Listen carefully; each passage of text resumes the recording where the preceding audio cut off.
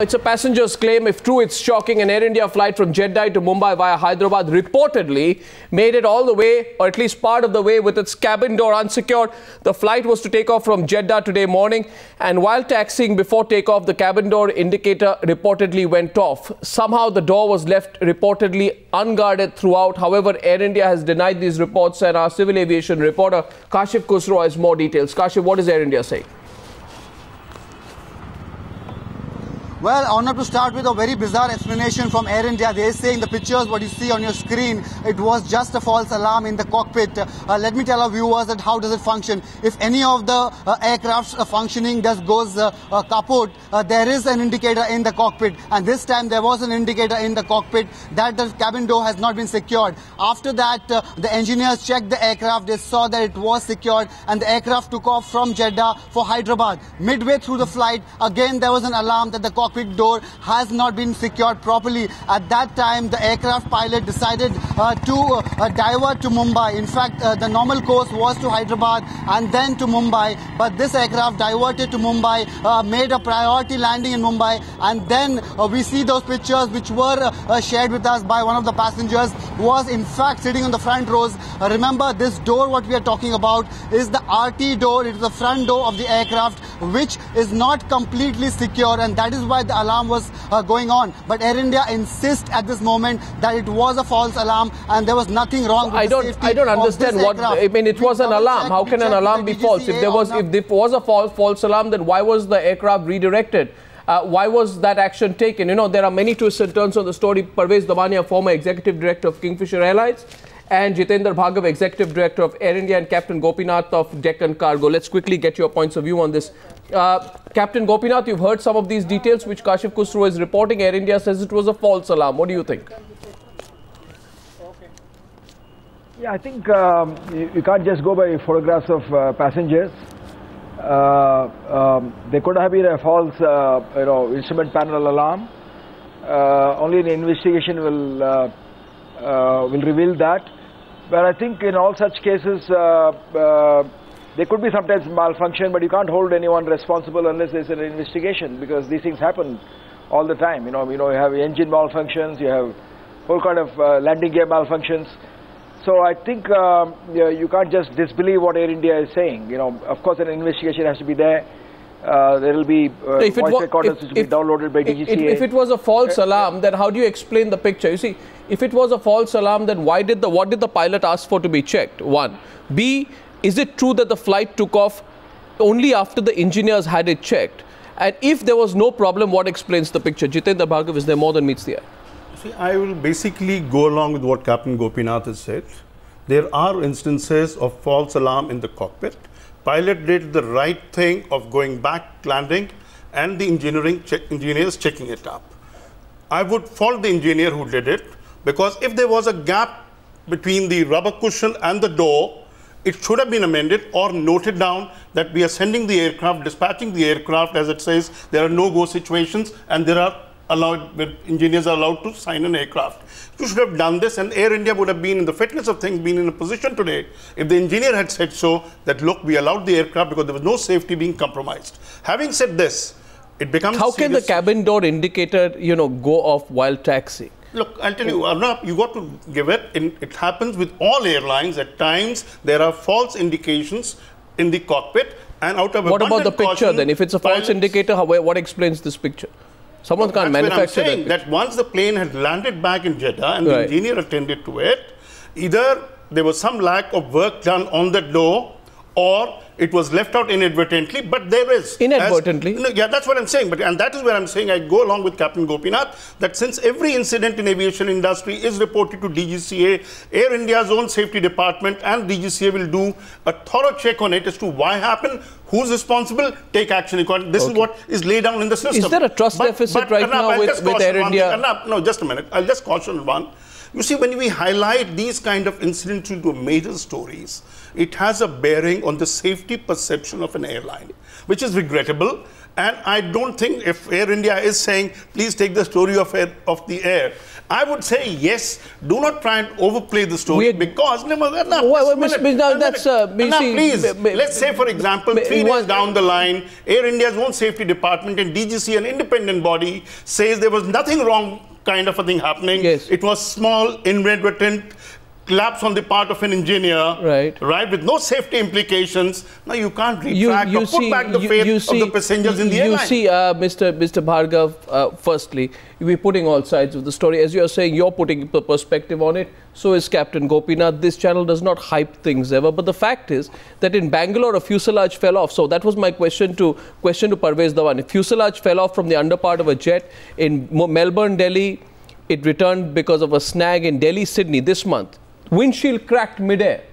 We saw those pictures. Then there was brake failure earlier this month as well. Now, there is a certain problem that Air India is facing. It's not just perception. No, these are very serious incidents, and the Indian DGCA standards are as same as all the international standards. And the DGCA should and must be doing a very thorough investigation in all these matters. First of all, Arnab, no aircraft can take off till an engineer signs it off. And the engineer is signing off on his name. It's his license is all so at stake. If he signs off an aircraft that's unfair, not fit to fly, he would lose his license also. So nobody's going to take that risk. But to what extent it is the engineer and the pilot's decision that what flow should be allowed and what flow should not be allowed, what flow the aircraft cannot take off. So sometimes people do take a decision that by this situation the aircraft can take off. But what you were saying, we do not know what came of the investigation of these incidents. The investigation has only begun. Right now, Air India is reacting to these initial reports that are there. And we here are not taking any of the initial reports at face value. All that we are saying here at times now is that something seems to have happened. And obviously, there was a obvious reason why the engineers were asked to look into what was happening, which is why the pilot asked for a check. And the flight took off only after the engineers had the whole matter checked. Now, Air India cannot expect. Can you tell me, Jitendra Bhargava, just to play devil's advocate with you or anyone, anywhere else in the world, an aircraft windshield develops a total crack midair? Would you be sitting here in the studio and saying, look here, please, be careful, don't put the story out, perception matters in civil aviation. What are you talking about? No. Perception does matter, and you need to win the battle of perception with the people, with the passengers, with the viewers.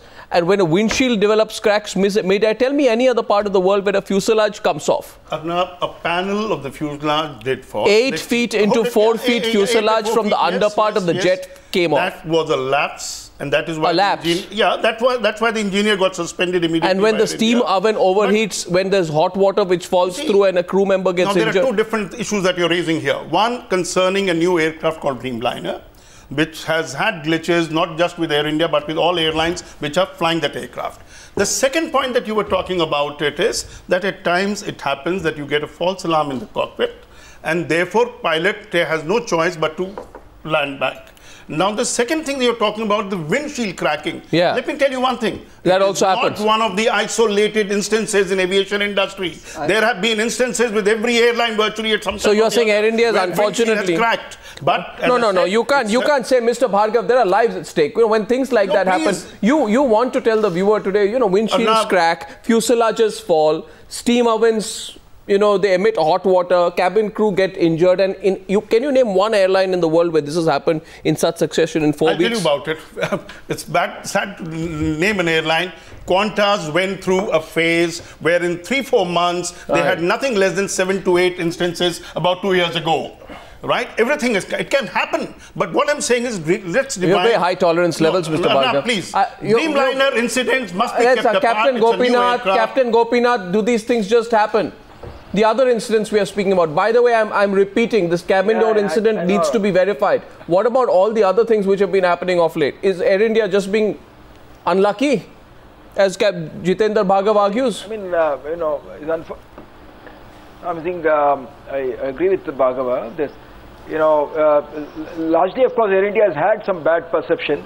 But that apart, in these particular incidents which you are talking about, I know, and I think everybody knows in the aviation industry, this windshield cracking is a very serious It is, but Mr. Bhargava wants to play that down as well. There was a crash in...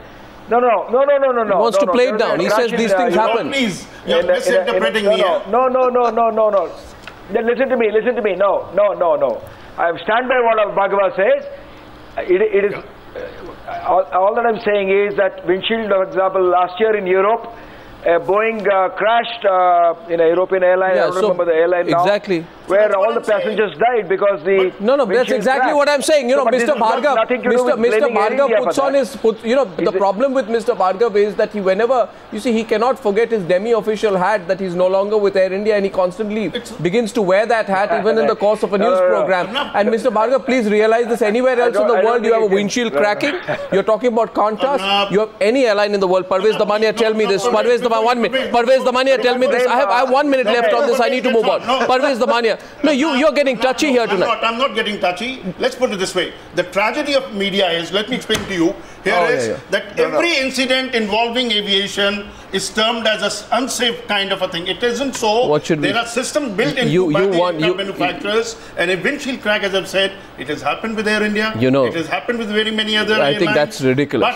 I think what you're saying is ridiculous. I think it's ridiculous. What you're saying is ridiculous. It is not ridiculous. It is ridiculous. What you're trying. I am saying so on the basis of my 20-year experience with Air India. With your 20-year experience in Air India, with great respect, you tell anyone that it's okay. Sometimes a windshield crashes.